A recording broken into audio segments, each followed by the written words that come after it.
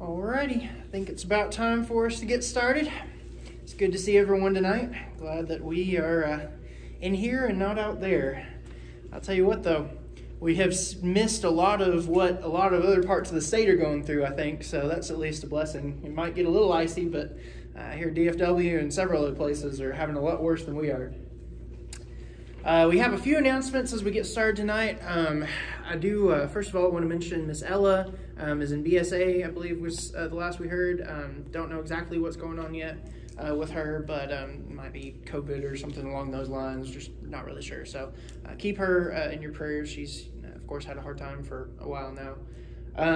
We are thankful, though, that Garrett and Brittany should be home now. They were about 10 minutes away when I texted Garrett at 6 o'clock, so they should be back home by this point and are going to be able to kind of adjust and sit back and be like, what just happened? So we're thankful for that, and we continue praying that everything goes well with them. I got to see little Libby, I guess, what was it, Thursday of this week, and she is the most adorable little baby. So we're excited for Eric and Casey as well. And do want to mention if you have not had a chance to throw in a bag of diapers or wipes or something and you still want to do that, we're going to be delivering that next week. So if you can get that in by Sunday night, just wanted to give you a heads up, we will be delivering that soon. Let's see, tomorrow morning, normally we would have Lay's Bible class at 10 o'clock. However, we are canceling that for tomorrow morning, primarily because of the different arrangements for Linda Jane's, the meal, and the funeral, and so forth, so that we don't interfere with that. And also, it might not be a good condition to get out tomorrow anyway as it's shaping up. So either way, that is canceled for tomorrow. We'll resume that as normal next week. I believe that is all the announcements. Is there anything that I missed before we get started? All right. Denny Wilson's mother is not doing well. Okay. Denny Wilson's mother is not doing well. Okay. Denny used to put cheer. Okay. Yes. Okay. All right. Denny Wilson's mother. So we want to keep her in the prayers as well. All right. Thank you. All right. Let's go ahead and have a word of prayer, and then we will get into Proverbs.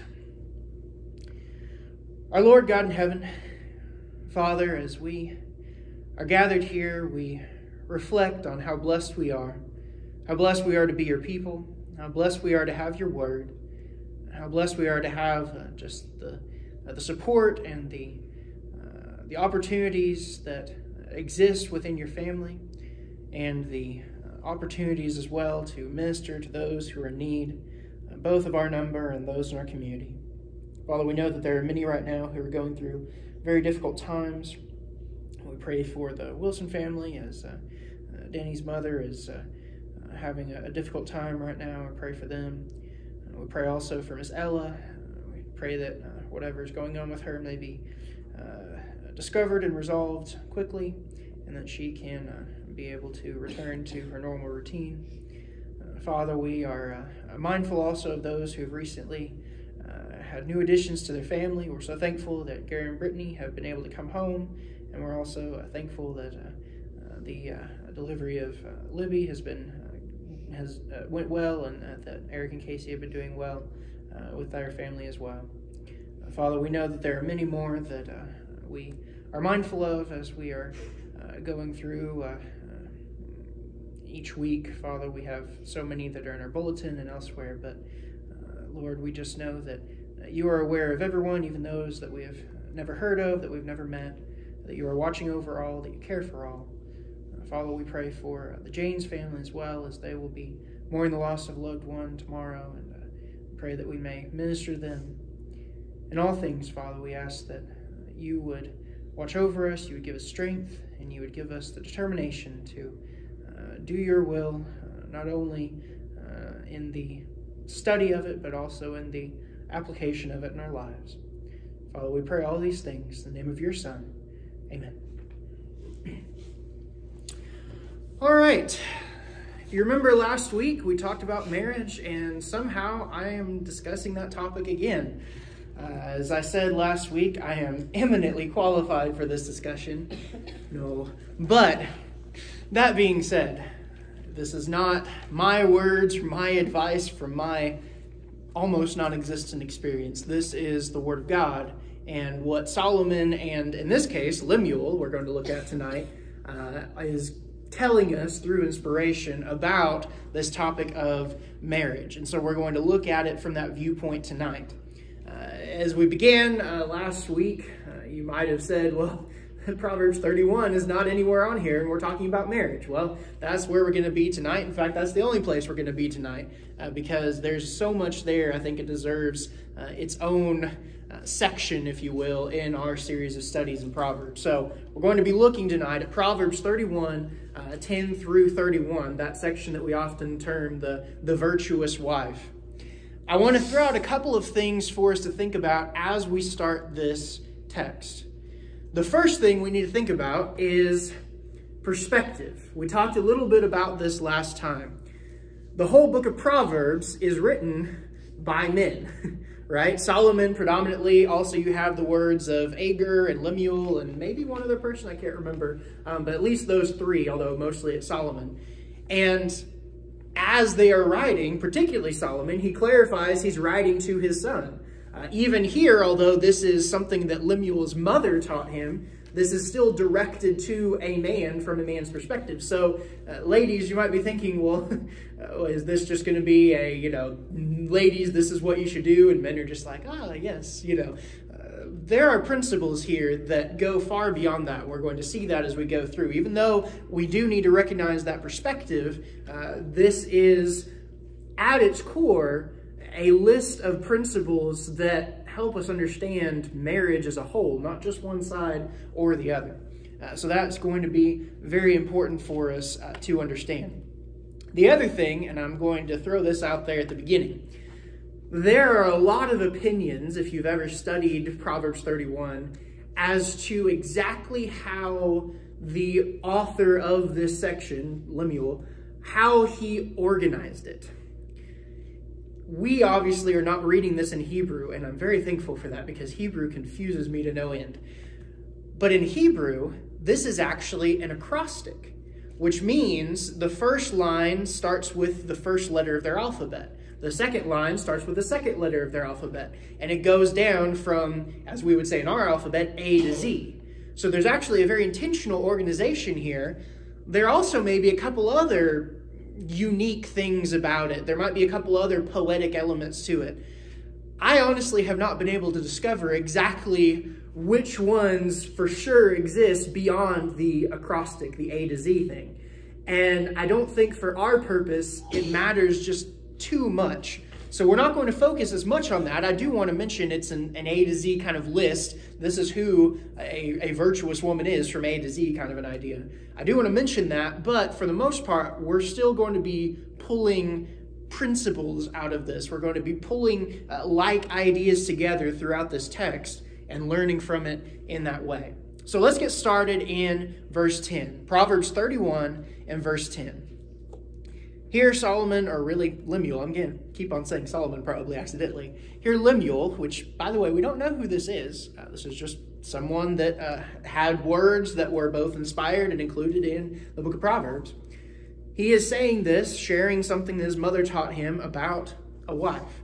He says, an excellent wife, or some translations might say a virtuous wife. Who can find? She is far more precious than jewels.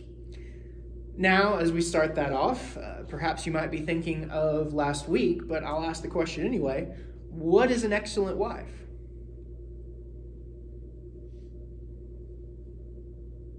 The thing that I remember is a manly wife, and I don't remember if that's what I was supposed to remember or not, but it made me laugh, so.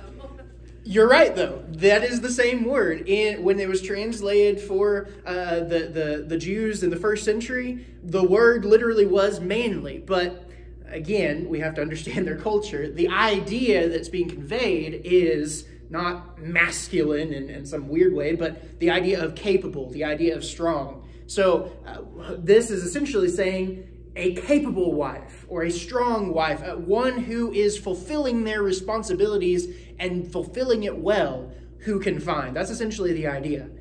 And he says she is far more precious than jewels.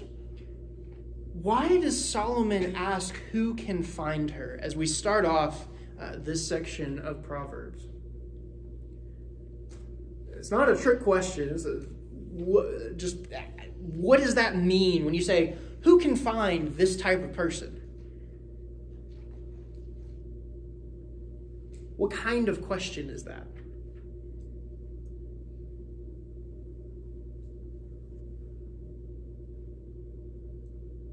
I imagine some of you husbands, you're like, well, if we're going to answer it literally, I can find one, right? My wife is that person.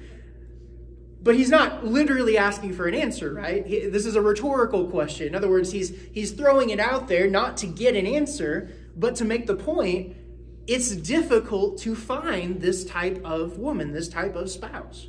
So he's essentially saying, who can find her? She's rare, and she is far more precious than jewels. She's valuable. So as we start this section, he first wants us to understand a godly and capable spouse is very rare and immeasurably valuable. That's the idea, the principle he wants to plant in our minds from the very beginning. So now let's go down to 11 and 12. The heart of her husband trusts in her. He will have no lack of gain. She does him good and not harm all the days of her life. Why will the husband of this type of woman have no lack of gain?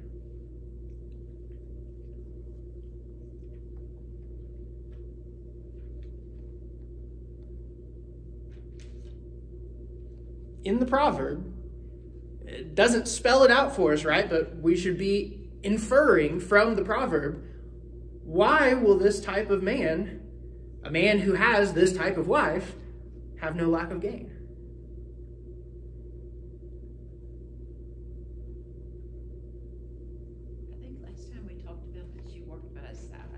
Okay. Or was capable of being able to work by his side. Okay. Yes. He will have no lack of gain. Why? Because he's her husband. Lemuel is telling us she's the reason why he will succeed. Now, that doesn't mean he has no positive qualities himself, but Lemuel is pointing out, as we're getting into this idea of her husband, not only does the heart of her husband trust in her, there's this mutual trust, which we're going to come back to, he will have no lack of gain. In other words, this is something that will help him succeed in life. Why does Solomon point out she does him no harm in verse 12? She does him good and not harm all the days of her life. It's because she's a virtuous woman and she wouldn't do anything to make him look bad. Okay. Why does Lemuel, I keep wanting to say Solomon, why does Lemuel need to say that?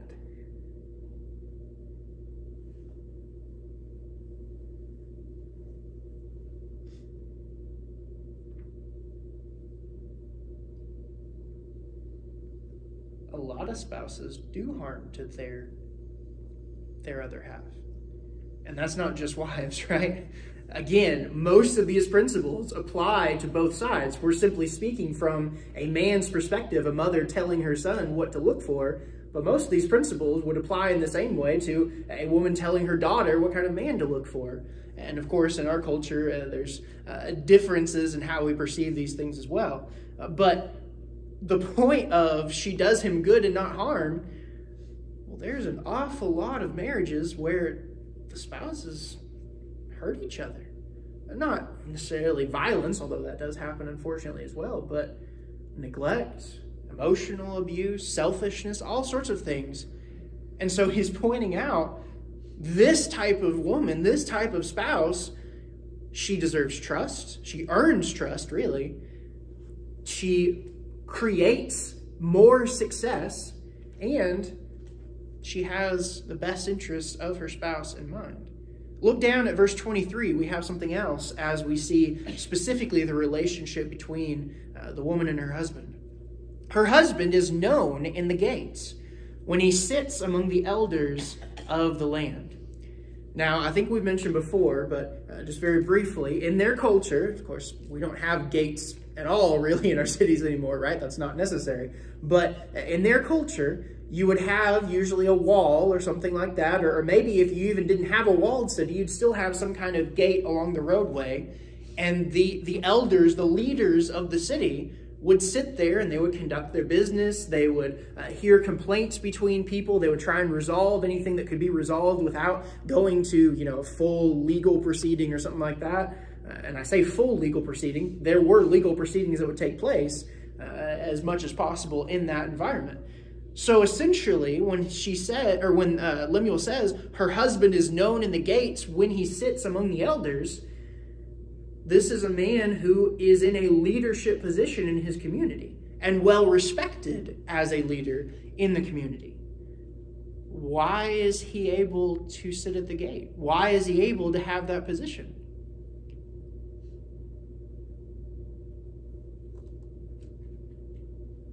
She's there backing him up.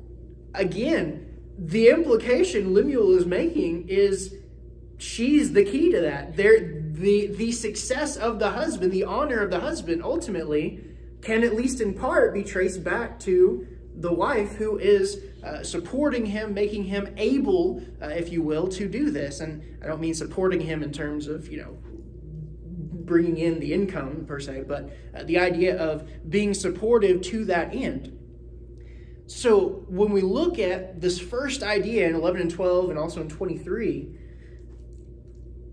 again, these principles are not exclusive to one spouse or another, although specifically here we do have some things that are more specific. I don't want to give the impression as we're looking at this that I'm denying that there are different roles for the husband and the wife, right? We understand that from especially the New Testament as well as the Old Testament, but the idea of, in general, a general principle here, in a healthy marriage, a husband or wife, right, owes much of their success to their spouse. It's actually interesting when you read this entire section in Proverbs 31. Some people might read this, and especially those who have been influenced by some of the ideas of today that try and throw out everything the Bible says about marriage. Some people might read this and say, oh, this is essentially the description of a slave. This woman is nothing more than a man's slave. As we're going to see as we continue through this, nearly everything that is stated actually lifts up the woman from even what the culture at this time would see her as. It's giving her far more credit, far more attention, far more importance than would often be given in this kind of culture to a woman. Now, granted, right, this is King Lemuel, so we're talking about a queen here potentially, but even so, this is still a lot of principles, a lot of attention given to the importance of the wife. And as we think about the principles overall today, that's true either way. In a healthy marriage, both spouses are trying to help each other succeed. And the success that we do achieve as the husband, as the wife, is in large part due to the support, the help, the encouragement of the spouse. Let's move on to 13 and 14. She seeks wool and flax and works with willing hands. She's like the ships of the merchant. She brings her food from afar. Before we move on from that, what does it mean to bring your food from afar? Comparing to a merchant saying she brings food from afar, what is Lemuel saying there?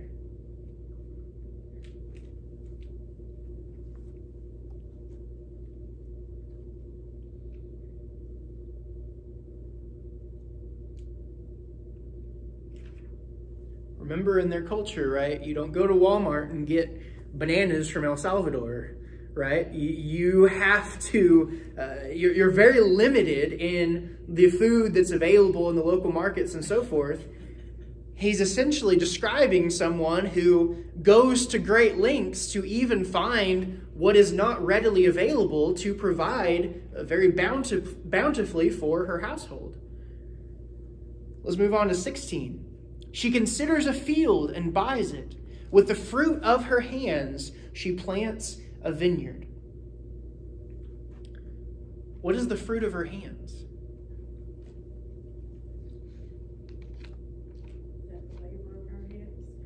It's the proceeds of her labor, right? We said earlier she works with willing hands. Well, if she works with willing hands, and we're going to see she's even involved in business, right? She's selling, clothing and things like that. Well, from the proceeds of that, she takes some of that and she continues on that process. She sees a field and buys it. She plants a vineyard with the resources she has gained by her hard work.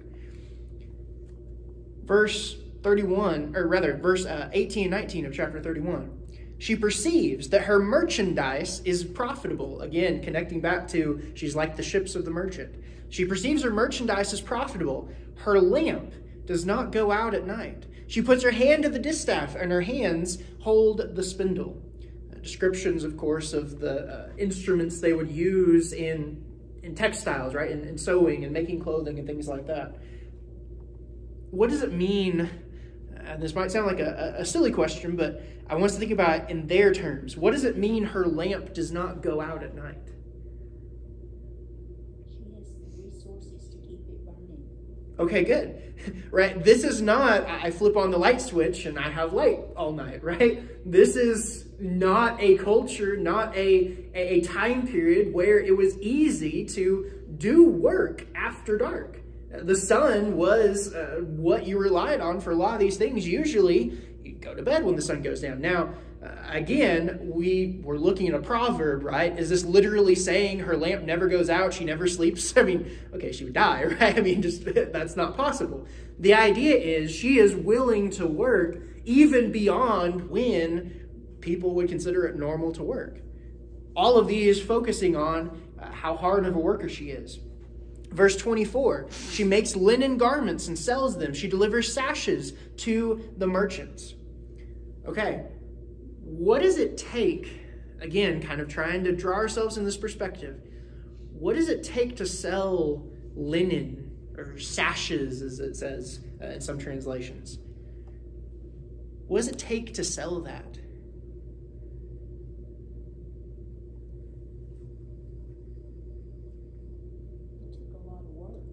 Okay. In this time, it is not easy to find good cloth, for one thing. But beyond that, it's also very, very hard to find dyes.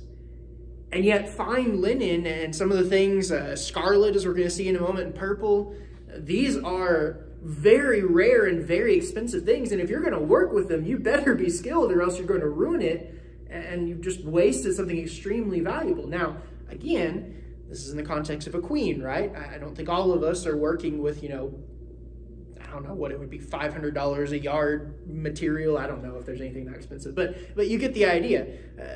I don't know that exactly applies in the exact same way to everyone, but the point is focused on her pursuit of skill, her willingness to work hard. And so all of these are complementing her, essentially, all these verses we've just looked at, complementing this wife, this queen, on her work ethic. Now, number one, that's, even though these specific circumstances, of course, are different, everyone can have a good work ethic if they choose to, right? But I want us to also think about something else before we move on from this that I think is very important, especially in bringing out the principle and not focusing just on one side of an application. If she's going to do all these things, if she's going to accomplish all this for the benefit of the household, for the benefit of her husband, for all this, what has to happen beyond her?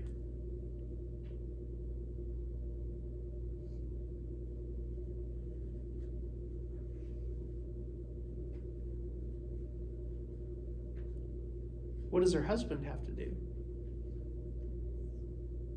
They have to agree. Okay, good. They have to agree, right? You could have a situation where the wife, for example, is very, very capable of contributing a great deal to the house. And the husband maybe is stingy with their resources. Maybe the husband is just distrusting. Maybe the husband is set on she can't succeed or else she's going to outshine me. All sorts of different things like that. This only works if they, I think you said, if he's supporting her. This only works if they're a team. This only works if they're on the same page. This only works, as it said in verse 11, if the husband truly trusts his wife and is willing to entrust her with a lot of these things. Now, again, that's going to look different in different situations. I'm not saying that this is biblical authority. The wife has to be in control of the finances and the bills or something. I'm not saying that specifically, but the idea here is there is no limit to what a hard-working spouse can accomplish with persistence. That's the main focus here, right? Hard work and mutual support. That last part is key. It's not highlighted per se in this text, but none of this is possible without that. And this, again, is a principle that, while specifically here is addressing the wife, is true of both. There's no limit to what a hardworking spouse can accomplish with perseverance and mutual support. Now, of course, again, we're dealing with Proverbs. When we say no limit, I mean, obviously, I'm not saying that, you're going to be a billionaire just because you're both on the same page and are a team. That's not the goal anyway, right? But the idea is how much can be accomplished if you work together and support one another in this type of way. Verse 15, she rises while it is yet night and provides food for her household and portions for her maidens. Now, this is a tricky question. I'm going to ask it in a tricky way because I want to make the point. Who's the provider in this family? It says she provides food for her household, portions for her maidservants. Now let's take that. What do we usually mean when we say who is the provider in the family? The one who works, the one who brings the income, which is usually the husband, right? And I think there is a reason biblically to see that as an appropriate thing. Not that a woman can't work, I'm not saying that at all. But the idea of him being the provider, that does make sense within the context of a biblical home, generally speaking. But that doesn't mean she doesn't also provide for the family, which is what he's highlighting here. It's in a different way. Could she provide portions for her house, or for her maidens, food for her household? Could she do that if the husband is not bringing food to the house to be provided to people? Well, no, she couldn't do that. Could the husband and the others in the household, this would probably include, servants and stuff in this case, would they have anything to eat if the food was just brought in by the husband and just sat there? Well, no. Both have to be working together. Both have to be fulfilling those roles. And again, that looks different in different households to a degree, and we understand that. But the idea is that both are working together to accomplish this. Verses 21 and 22. She's not afraid of snow for her household, for all her household are clothed in scarlet. There it is, that scarlet that we talked about a second ago. She makes bed coverings for herself. I think some translations say tapestries. The idea of, again, fine cloth, not just for clothing, but for other things as well. Her clothing is fine linen and purple. Again, extremely expensive. What is his point in emphasizing this aspect? She's not afraid of snow. She clothes her household in scarlet and purple and linen. What's Lemuel telling us?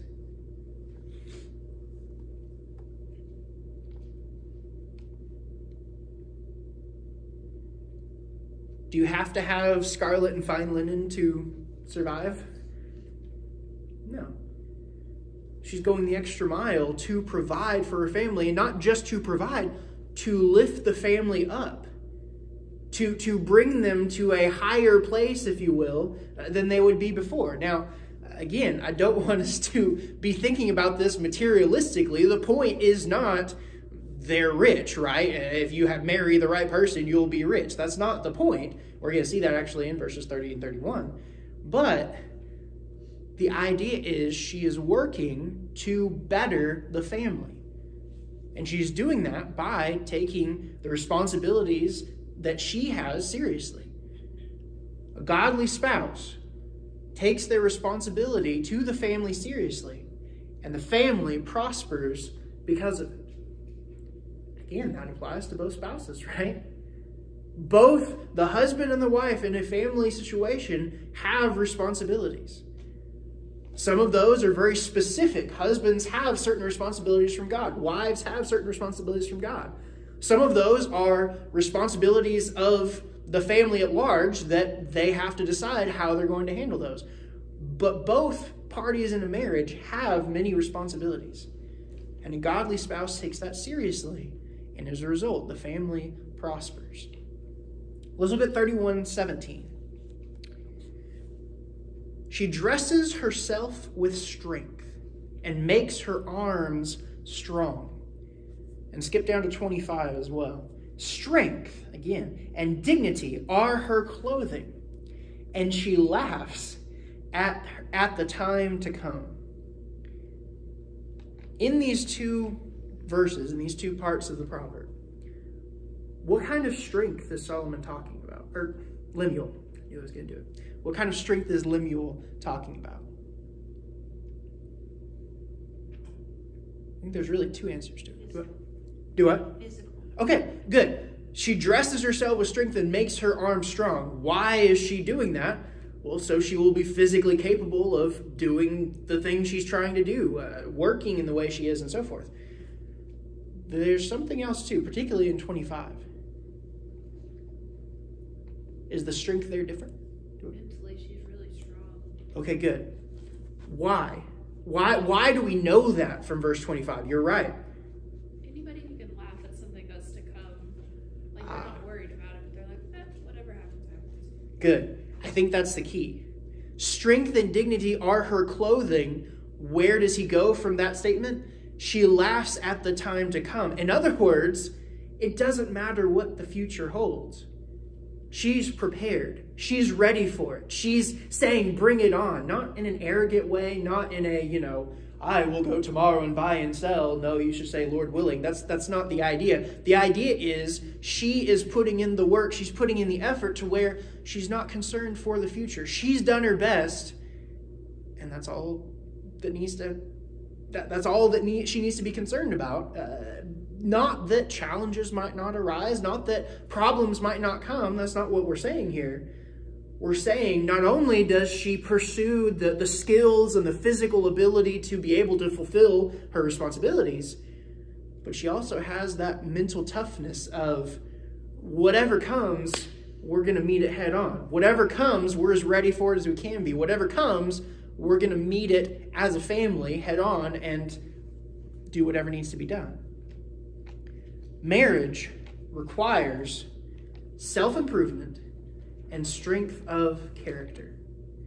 Again, I almost cringe when I'm the one saying statements like that. That's not coming from me. That's the principle we see in this text. So I don't want it to appear like I'm giving y'all advice, because y'all should be giving me advice, right? But from this text, the principle that is embedded here in the inspired text, marriage requires self-improvement and strength of character. Again, from both parties, right? This is praising the woman who meets this positive quality, but we see many times, even in the Old Testament, certainly in the New Testament, that the husband also is expected to constantly improve himself, constantly strive to grow, and show strength of character. So both of these, or both parties rather, need to recognize this. All right, let's look at verse 20. She opens her hand to the poor and reaches out her hands to the needy. What does this accomplish? It's a strange question, probably, but why is it important that this woman is ministering to the poor, is helping those in need? Why does Lemuel want us to know that about her? It kind of seems like everything leading up to this one has directly affected her, but this one doesn't have anything to do with her. This is Good. This is all of these efforts, all of these things that we're focusing on. She's doing this, she's doing that. Ultimately, how is she choosing to use all of this? We already said for the benefit of her household, but also for those outside of the household, for those in need, for those who she can help in this way. That shows her character. That brings honor to her family, to her husband, as we already mentioned. That is a way also, especially think about, again, this is a mother telling her king or her son this, who's going to be king. So this is someone in a leadership position. The wife will also be in a leadership position.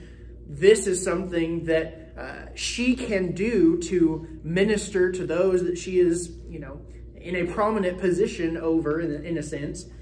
And I think about, as Christians, as we are trying to show love to others, there are ways that I can try and help others, support others, whatever. There are ways that Bliss does that in a completely, separate scenario that I may not really even be in that scenario, in the position to do that. But working as a team, she's able to help these people over here. Let's say I'm able to help these people over here. We're working together to accomplish part of what we're trying to accomplish, which is sharing with others. And so you have this idea here of her demonstrating all of these qualities. Look in 26 as well. She opens her mouth with wisdom, and the teaching of kindness is on her tongue. Again, she is offering something to others. Who benefits from this? From a woman who offers wisdom and kindness, speaks words of wisdom and kindness. Who benefits from that? Everyone does that comes in contact with. Everyone, right? Maybe the first thought, if she's speaking wisdom and kindness, well, certainly you want a mother who does that, right? Teaching her children those kind of things. But I can think of so many godly women that I have had the privilege to know who offered wisdom or reminded me of ways maybe I should be a little kinder to people. It's a blessing. It's a blessing to everyone she comes in contact with.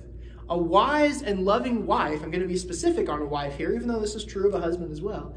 But a wise and loving wife blesses everyone around her.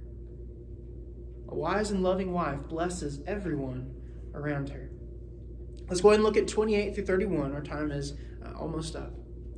Her children, this is the summary, right? Her children rise up and call her blessed.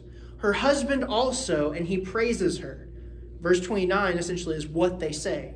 Many women have done excellently. Same word as the very beginning, right? The excellent wife. Many women have done excellently, but you surpass them all. Charm is deceitful. This is probably the most quoted part of this. Charm is deceitful, and beauty is vain. But a woman who fears the Lord is to be praised. Give her of the fruit of her hands, and let her works praise her in the gates.